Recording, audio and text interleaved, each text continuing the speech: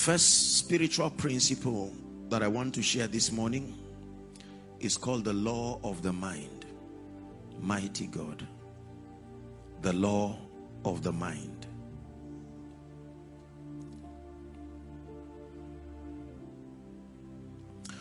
Psalm 78 and verse 41. I'll be as fast as I can so that we are done in good time. Psalm 78 and verse 41. Please read for me if you can see it. 1, 2, read. Yea, they turned back and tempted God, and limited the Holy One of Israel. For many years I read this scripture and it disturbed me.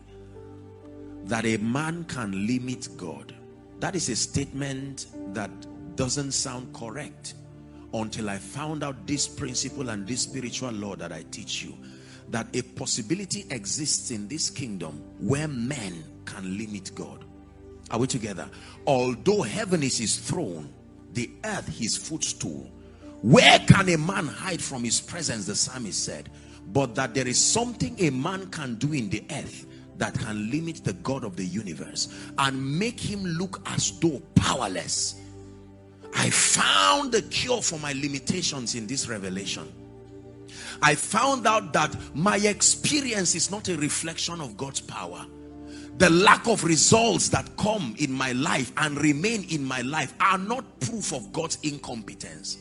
That there is something about my inunderstanding and lack of knowledge that can cause the Most High to be limited. They limited the Holy One of Israel.